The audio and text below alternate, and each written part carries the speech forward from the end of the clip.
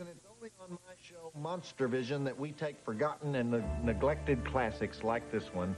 We restore them in our secret film restoration labs at 1010 Techwood Drive in Atlanta, Georgia. We try to get the most perfect print we can find, and then our crack TNT lab technicians run it over and over again. They freeze it on every frame. They're searching for that one frame where you can see Bo Derek's breasts, and then they look at that one a long time. But do they go to that trouble at any other network? I think not.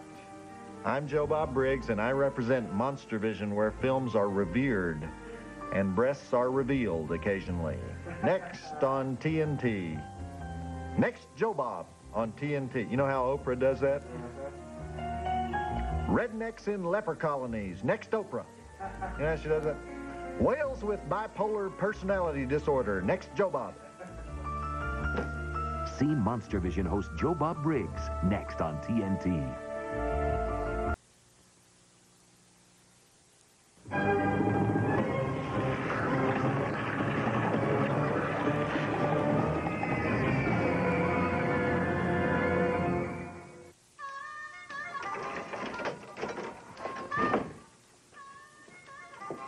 How come anytime you meet a new gal who might be willing to have sex with you, every other woman you know can smell that she's in town?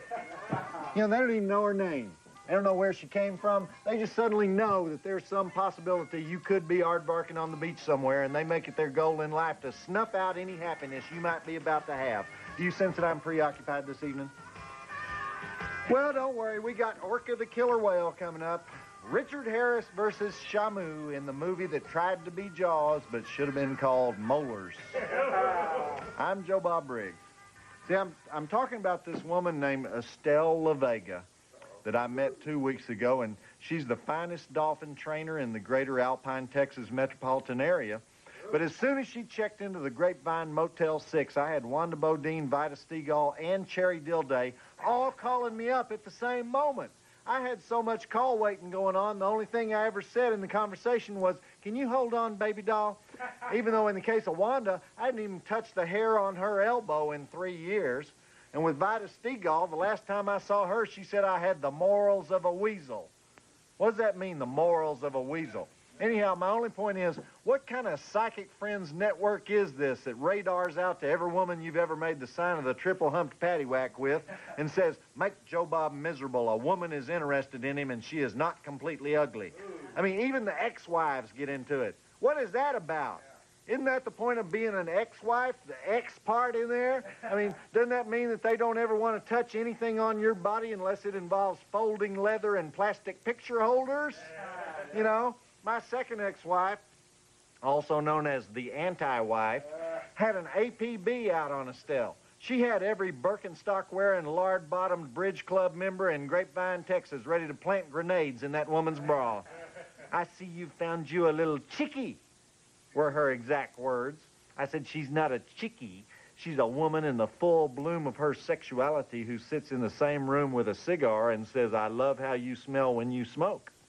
I think we're talking about a different species here than any woman I have ever known." And the anti-wife says, "She's just doing that until you marry her."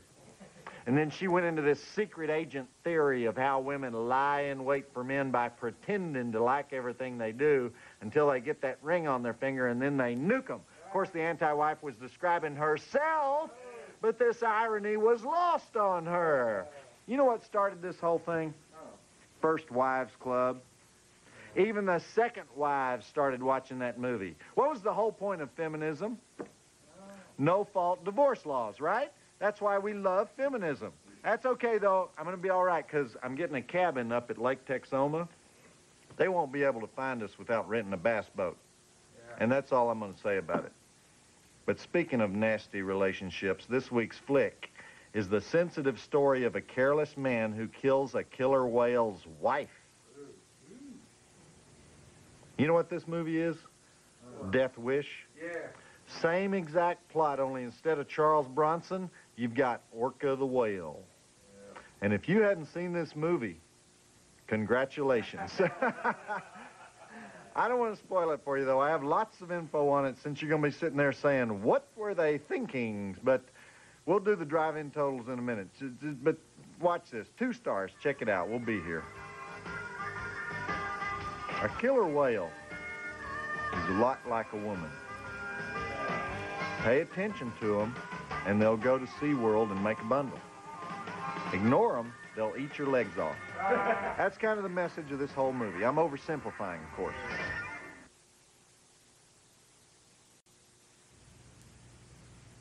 Hey, Joe Bob Briggs here, and look at all these emails that just poured in today.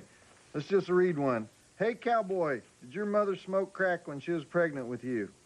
Well, we just love to hear from all our wonderful Monstervision fans, and there are two ways you can do that. You can write to me in care of Monstervision at 1010 Techwood Drive, Atlanta, Georgia, 30318, or you can email me at monstervision@turner.com.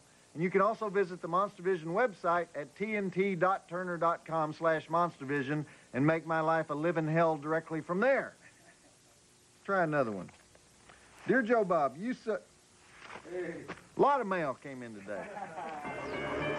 Catch Monstervision with Joe Bob Briggs and Reno the Mail Girl every Saturday night on TNT.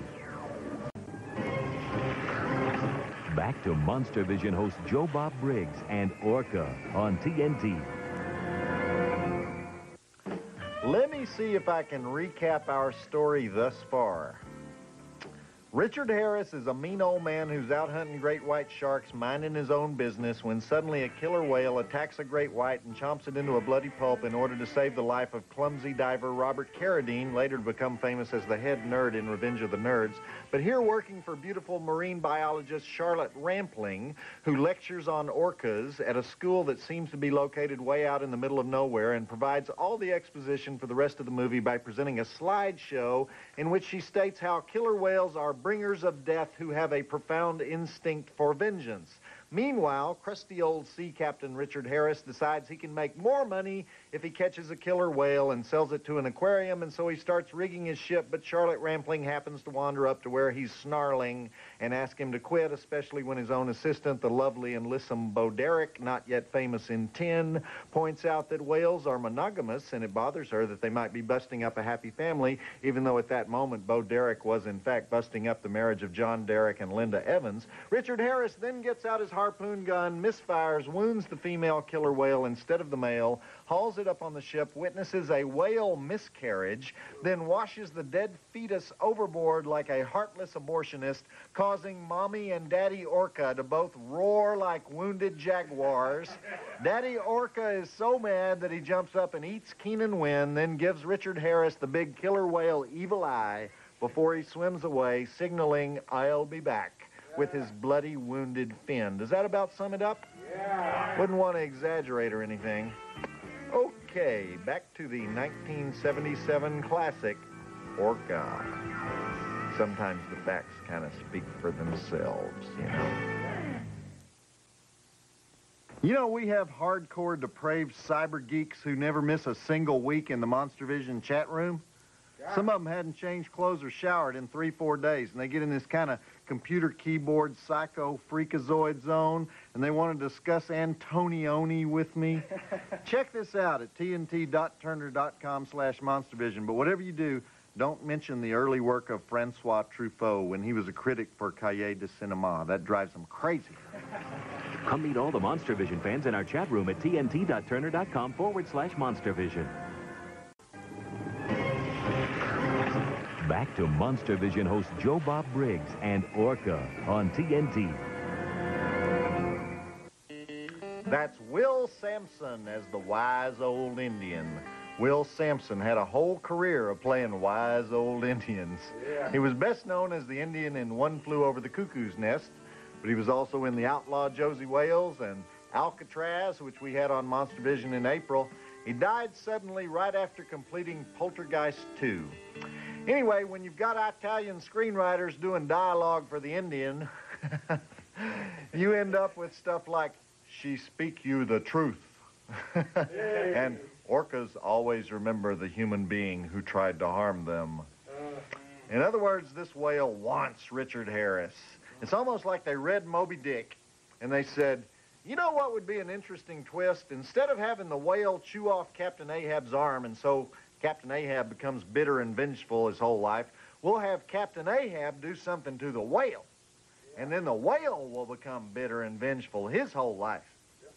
And maybe somebody at the meeting said, but it's a whale. And they said, oh, don't worry about it. We'll have Charlotte Rampling explain how smart the whale is. Then we'll have a wise old Indian talk about how psycho a whale can be. And maybe at the meeting they said, but it looks like, you know, the whale looks like Shamu. Really doesn't look that fierce. And they said, yeah, but we'll give it a bloody cut fin. They say, ooh, well, in that case, let's spend several $1 million on it. So let's see just how far whale vengeance can go as Orca continues. And I promised those drive-in totals, so I need to give those to you. We have 6 dead bodies, 2 dead whales, 1 dead shark, 1 whale miscarriage, whale mating sounds, suicidal whale, ship ramming, 4 shipwrecks, 1 car crash, 1 exploding building, 1 exploding oil refinery, multiple whale attacks against a fishing village, multiple character actor chomping, 1 avalanche, gratuitous frolicking killer whale footage, gratuitous Bo Derek, dynamite foo, harpoon foo, iceberg foo, 2 stars. I love the part where the school of whales were in mourning. They made those eerie, sad whale sounds. I guess, now that's the same sound you made for Godzilla. That can't be the whale sound. It was kind of a whale wailing sound. You know, whales wailing about the whalers. Try it again.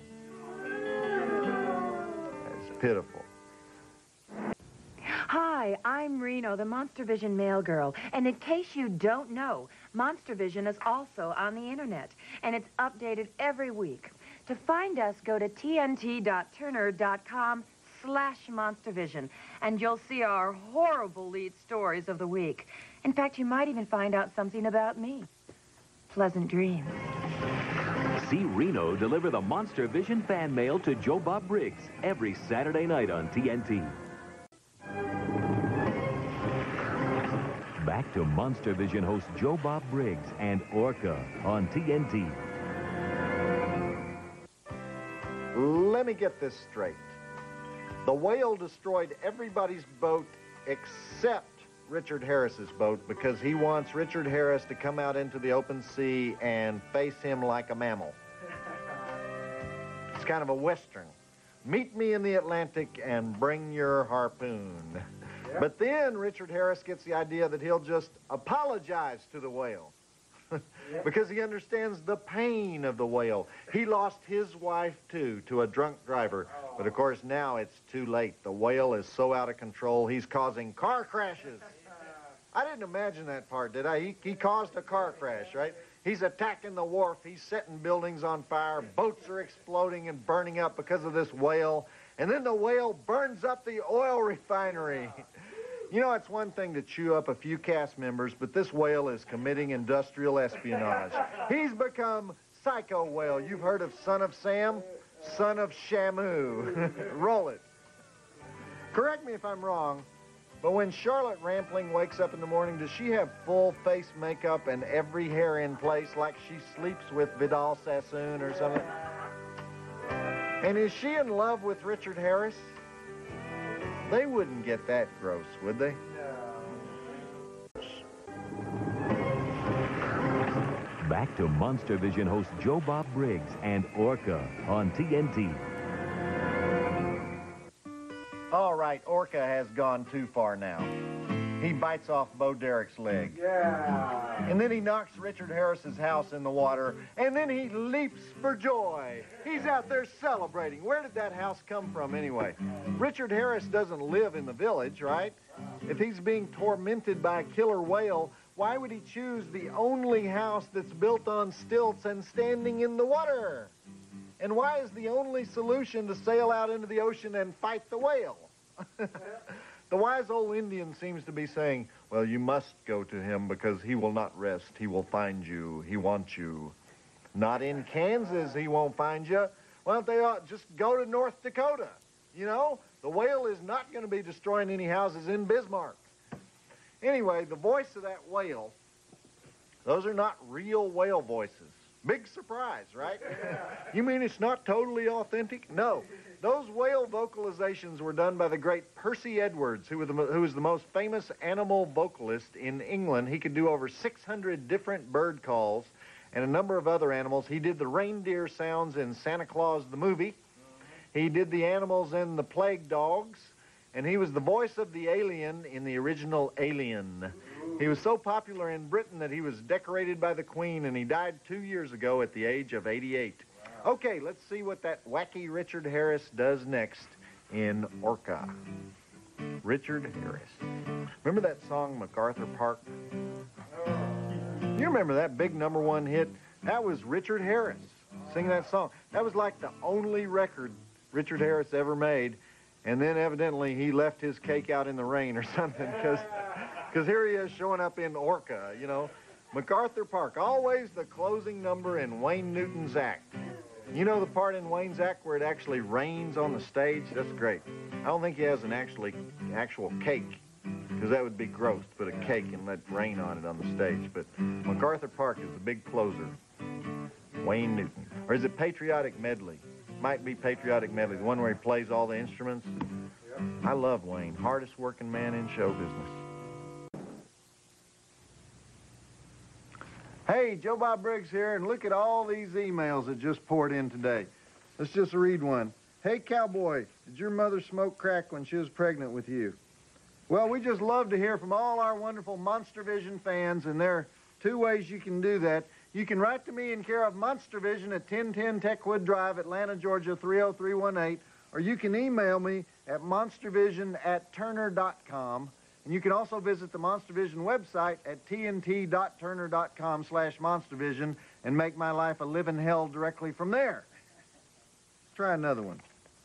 Dear Joe Bob, a lot of mail came in today. Catch Monstervision with Joe Bob Briggs and Reno the Mail Girl every Saturday night on TNT. Back to Monstervision host Joe Bob Briggs and Orca on TNT. Is Charlotte Rampling wearing an evening gown on the boat? Did I just see that? Right after the whale ate Ken? You know, of all the low points in Richard Harris's career, this might be... No, there was a worse one. The next time he teamed up with Bo Derek, it was Tarzan the Ape Man in 1981, the worst Tarzan movie ever made, the one that was directed by Bo's husband, John Derek, and Tarzan wasn't allowed to speak in the movie because they were afraid he would upstage Bo as Jane. My buddy Miles O'Keefe played Tarzan. Miles can talk. They just wouldn't let him talk. Anyway, Richard Harris was nominated for an Oscar for the movie This Sporting Life in 1963, and then he never really followed through on that. He was good friends with Richard Burton and Peter O'Toole, but he only got the jobs that they didn't get. He was King Arthur in Camelot. Everybody remembers that. And he starred in A Man Called Horse.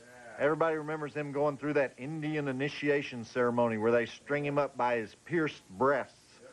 Long before piercing was trendy, Richard was puncturing those nipples. And, of course, here at TNT, we remember him for starring in Abraham, one of our Bible movies at TNT. We're filming the entire Bible at Turner. I can't wait, you know, till we do Deuteronomy. I'm waiting for that one. Anyway, Richard Harris had a drinking problem for years. He's Irish, you know. You can kind of see the liquor there on his face. And he didn't sober up until 1981.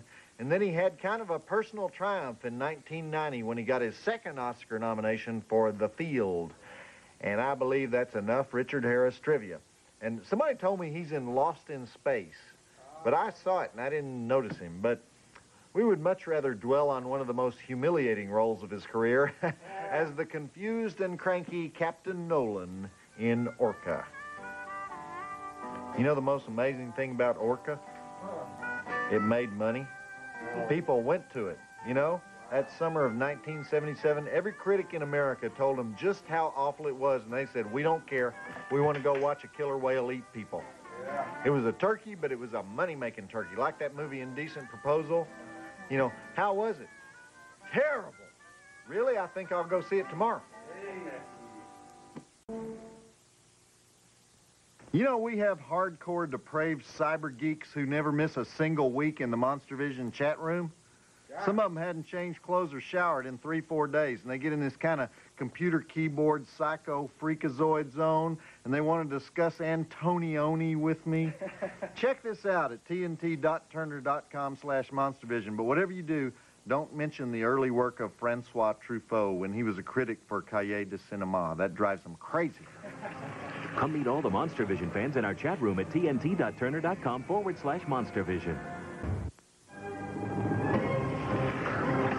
Back to Monstervision host Joe Bob Briggs and Orca on TNT. Come, I'll warm you. The most famous line in the movie, the one that caused audiences to erupt in uncontrolled laughter when Orca first came out. Dare we interrupt this tense narrative as the killer whale leads these idiots inexorably toward the ice floes. Remember, ice cuts both ways. Another great line. I think we can pause just a moment, though, for Joe Bob's advice to the hopeless. And to help us out with that is the beautiful TNT mail girl, Rusty. And Rusty, I can't believe you finally did what I asked you to do. You finally wore a bikini. Yeah. Well, it's in keeping of the theme of tonight's movie, Orca. Well, you fill it out very nicely. Better than Bo Derek, I think. Please, I can't stand Bo Derek. You can't stand Bo? Did you see her in Ghosts Can't Do It, where she's still in love with Anthony Quinn, even though he's dead, and so he comes back in the body of a young hunk on the beach in Sri Lanka, and they aardvark around in the surf? I missed that. What have you got against Bo? No woman with half a brain cares about Bo Derek. She's the only Mrs. John Derek who could hold him. She's the youngest one. Yeah, but look what he gave up. Ursula Andress and Linda Evans. Who look and act exactly like Bo Derek. So? So, their combined IQ is like 30. 30, like 10, 10, and... Well, Linda Evans is more than 10 IQ. She lived with Yanni. Oh. Right. Okay. Let's talk about something more interesting. Tonight's letter is from Eric L. Whitworth of San Francisco. Okay. From the internet. Joe Bob, you lame jack. Back to the Future? Yes, it's true. He saw the schedule. We're showing Back to the Future next week. You're now another perfect example of a corporate takeover. You're probably playing golf with Ted on Saturdays, sipping some sissy fuzzy drinks, and listening to how ratings will increase if you change your format to a more family-oriented venue. Hi, this is Joe Bob Briggs, and next week we'll be presenting our feature film, A Very Brady Christmas, 5.5 stars. Joe Bob says, check it out. Get your into a trailer with a case of Lone Star and think about the damage that you have caused to those who no longer have access to drive-ins or Monstervision. Where is our America going? Eric L. Whitworth. Eric, a tough letter, you know. I'm not thrilled to be playing Back to the Future. I hate it when we have those Spielberg nights, but what can I do? You know, go to a leather bar, ask to be flogged. You know, I'm enthralled to these high sheriffs who sometimes just don't get it. I also want to mention I got a letter. I'm thinking about, do you like my bolo? Love it. It's Coco Pelli, you know, the symbol of the Anasazi Indians. This was sent to me by Ed Biggs, a silver worker in Elgin, Texas, and I just wanted to give Ed some credit for giving me a free bolo. As to golf, though, I don't know how to play golf. You don't know how to play golf? You like golf? Yes, I play at least 3 times a week. I could learn golf. Maybe you need somebody to drive the cart or something. You would do that for me? Yeah, it'd be a sacrifice, but yeah, I would drive the cart. Okay. Okay, what? You can drive the cart.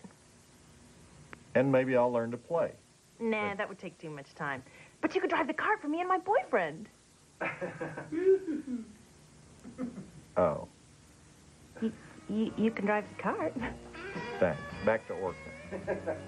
But that's what you said. You could drive the cart. You wanted to drive the cart. Yes, that's what I said.